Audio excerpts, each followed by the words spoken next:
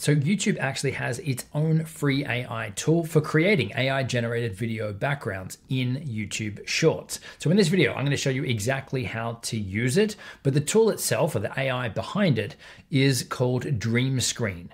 It does have some limits, but it is a really powerful way to create amazing looking generated videos for your YouTube Shorts or really any vertical content. And also, unlike a lot of other AI tools out there, this one is totally free. Now, this was actually released a little while back, but they didn't push it out very far. But now it's actually accessible in a lot of countries. I guess the only other key piece of information you need to know is that right now this is mobile only. So I'm going to take you through using an iPhone, but it's the same on Android. So to do this, you just want to open up the YouTube mobile app, not the YT Studio app, the actual YouTube app.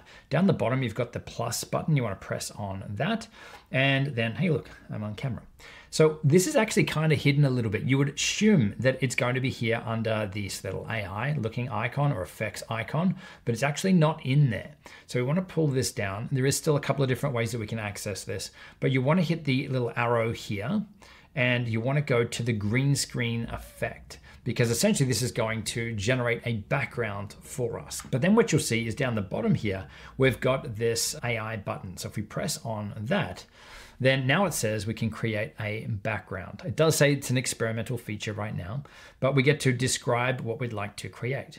And you can see across the bottom here, we've got some example prompts that we can use, or at least used for inspiration. So let's go a cat surfing on a massive wave. Why not? Who doesn't want to see that? So then we can scroll across and we can choose a style. I'm just going to leave it as none and let's choose create. Now what I like about this is it is actually pretty quick. This isn't one where we're going to need to spend hours and hours waiting for the AI. And you can see here it's generating 4 preview images for us right now. And I mean, I didn't speed that up or anything. That's real time how quick that took. So if we're happy with any of these, we can pick it, or there is the button down the bottom there to try again. But I'm going to pick this one here in the top right, and that makes it a bit bigger for us. So we can just use this image in its current form by hitting use image down the bottom, or we can animate this and we can hit create video, which is what I'm going to do now. Again, this all happens pretty quick. You can see that's just flying through there now. And then not long after that, this is what we get, a cat surfing on a pretty big wave. I mean, that looks like Tahiti or Cloudbreak in Fiji. So obviously if it didn't do a great job, you can hit try again. But when you're happy with it, you can hit continue. And that now is going to show up as the background here because I did hit this as the green screen effect. So our options here is obviously if you want to be on green screen, we could pinch to zoom that down. To scale that down, we can rotate, we can move it around as you normally would. Maybe put me down the bottom corner here. And when we hit record and hold that in, then it's going to allow me to talk and to present, but also it's going to play this background thing happening as well. Or if you don't want to be on the background, then you could just position yourself smaller and move yourself off to the side or out of the shot here.